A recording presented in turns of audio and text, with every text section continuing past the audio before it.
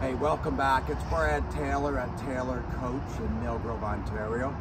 Hey, we're shooting a new video. This is a 14-foot side door. It's a little different than some of the other coaches we've built in the past because of the features that are in it. And it's got some new, unique features from the standpoint, things that are changing in the industry, not by our choice, but by the choice of the manufacturers that are supplying us the parts. It's still 14 foot from front to back, or it's an 11-foot floor. On the front here, it has what we call a front window, which is just a picture window. Traditionally, a lot of our coaches had all the stone guards on them. They now decided last fall that they're not building stone guards anymore for windows. So this is what we call laminated windshield. So it's the same window what's in your automobile. All the RVs are like this today. Solves a few things for people that, when I mentioned to them on their orientation when they pick it up, you know, you got to make sure your latches are down properly. And there's, you know, 1 or 2 a year that don't get the latches down properly and take off, and it twists the stone guard all up and totally ruins it, which is all part of the whole structure. And then you got to try to get a replacement.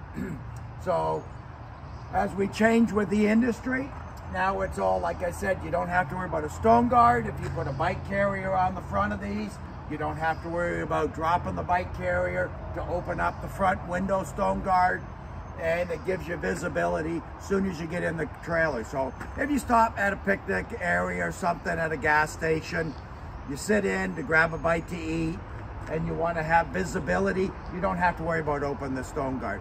So there's some good points about it too. And, you know, it's just how the industry's changing, trying to keep it simpler for people to operate at the same point. This trailer, it's a single axle. It's got lots of windows around it for visibility. And something else that's new for us, because they've done away with the manual awnings, our smaller coaches sort of from the 17s down, and we're sort of playing with which ones are gonna not have power awnings, because a power awning, they're tremendous, they work great, but like everything has issues here and there. So we have been trying the box awning, which means there is no motor, and that especially on the smaller coaches, so you don't have any arms coming down, so we don't have to give up any windows, because when they're power awnings, they're all mounted to the sides of the trailer. And when they're mounted, you can't mount it to a window, so you have to take the window out. So the manual ones like this, some of the pros on it is if you wanted just a little section over the door, you can crank it out. So you have just a small section, this just declips off here.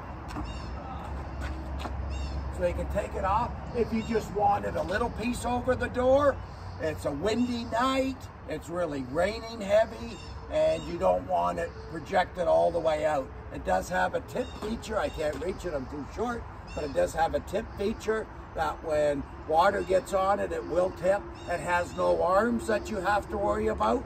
So when you walk underneath the awning, there's no arms you're walking into. So there's some really great features about it too. And what's kind of nice, it's all manual. So you don't have to worry about electric motors or anything wearing out. And when it's closed up for the winter, what I think is kind of neat, when it's closed up for the winter, there's no fabric up here exposed to the weather. It has all a metal case on it, so it's protecting it, which I think is pretty slick too. So, like everything in life, they all have pros and cons, and you got to change as the industry is changing to what they supply us in the way of parts we get to pick from. And you know, at Taylor Coach here, I've always said to all my customers, I try to pick the best of what's available to me so that you guys can go out and have a really great time with the trailer and make all your dreams and memories come true. That's your double tanks on the front. Your battery is built in the front as well. Well, let's take you on the inside and I'll show you some of the features on the inside. So on the inside of this coach, it's got a little 30-inch dinette at the front here. The trailer's 78 inches wide, giving you a bed of what is it, 75 on the inside, so it's 6'3". We put a little shelf up here for throwing knickknacks, hats, things like that, gloves, maps as you're traveling. You got your little shelf down here for cell phones and things. And you can see the visibility. It's got lots of light coming in the front window. And that's another advantage not having the stone guard. It's one less thing you have to open and set up when you get to the campground. On the inside here, at the back, we have another dinette at the back here. This is a 30-inch dinette. So this trailer is going to make into 2 twin beds is what they're doing. But what they're going to have here is one bed's going to be a little bigger than the other. So it all comes down to creature comforts. I think the biggest thing is who's going to argue over the bigger bed. Maybe sometimes there will be some disputes of, hey, we need to switch beds tonight because you got a few more inches on the bed than I've got. So, but it's still the same length, but 39 inches is more exactly of a twin bed. And on the back here, they've opted out, they've opted out of putting a bunk in it. They've asked, this particular customer asked for just a open storage where they could slide some baskets into it. And it's got the little lips on it because they didn't want to face swinging down. And I should reiterate on, it couldn't have a bunk in this trailer to begin with because our bunk up above is a 40-inch bunk and we only have 39 inches below it. So there's not enough space to have a bunk up above it. So instead of having a closed cabinet with doors, they've asked us if we could just make openings so they had storage up above. There is storage underneath the seats. On the counter here, you got storage up above. And it was prepped for a microwave, so they've opted out of the microwave, but it has the built-in provisions that a microwave can be added down the road. It's a 2-burner cooktop. You got single sink, I should say, 2-burner cooktop with your glass lid with the range hood. You will notice in the picture, doesn't have a kitchen window. And our coaches, as you have to shrink the counter, by the time you start putting range hoods in, which are mandatory to vent the trailer properly and not have carbon monoxide coming off the burners, there's not enough room to get a window in here and curtains and balances and everything. It just doesn't work.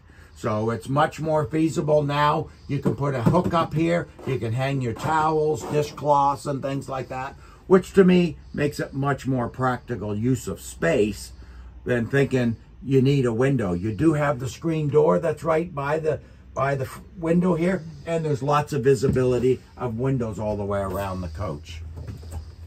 At the back here, instead of a little closet, they've asked for just a pantry.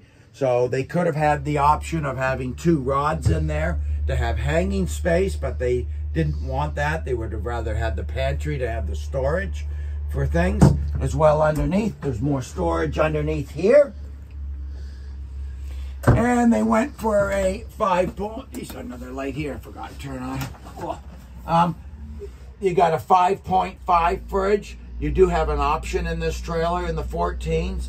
The side door versus a rear door. When we're doing a rear door, you can't get this large of a fridge in it because it is mounted underneath the counter. In our side doors, you can go up to a 5.5. You could have a 6.5 with a separate freezer because this is your freezer up above here. So you have the option of having bigger fridges for ones that want it. The bathroom is what's our standard bathroom. So it's your shower toilet combination here with a range, I should say, vent in it with a fan. And that, which is a pretty standard bath you get in all of our different trailers out there. Doesn't matter if it's rear doors, side doors. The shower pans sort of come in one width. We just create and make different widths in the shower pan as we offer mid baths and set the shower pans off a little bit more. And you can notice in this trailer, it's a little bit more narrow because it is only 6'6" on the outside, 78 inches. But it's giving you that length of a double bed. And lots of couples like it, trying to stick in the narrower width, or even go, you could bump it out to 7. It's personal choice because they like it. It's tucked in behind the vehicle. You don't need mirrors to see by it and all that. which they really enjoy towing much better. And you know, the more you enjoy towing the trailer, the further you will travel and the more things you're going to see in your life. But it still gives you a pretty good walkway in between it. I should have mentioned too, you've got all your drawers here, spot for garbage, and a fair bit of storage underneath the counter.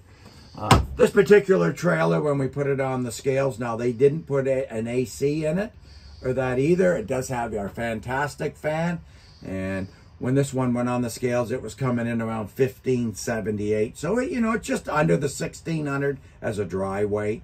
So if you have vehicles that are rated for, you know, I like to see vehicles around 3,000 towing something like this, because once you put all your camp gear in it and things like that, it's bringing you in around 1,900 on the road, maybe to, and there's lots of margins on your vehicle. I like margins on vehicles. I'm a type of guy that likes to keep vehicles for a long time. I don't like having to buy new vehicles. And I think, you know, it's nice to get longevity out of the things that you own. That's why lots of people that call us and talk about our product, and I've said to lots of people, you know, if the trailer's looked after properly, I'm expecting 45 years out of these trailers. I've been in the industry 47 years building them, and I've taken a lot of pride in the years of doing it, and my son's following in my footsteps. Hope you liked the video. Watch for more videos down the road. We've got some other kind of unique builds coming up. And again, if you got any questions on trailers, my name's Brad Taylor at Taylor Coach in Ontario, Canada. Give me a shout on the phone or send me an email. We'd be glad to talk to you. Talk to you soon. Take care. Bye now.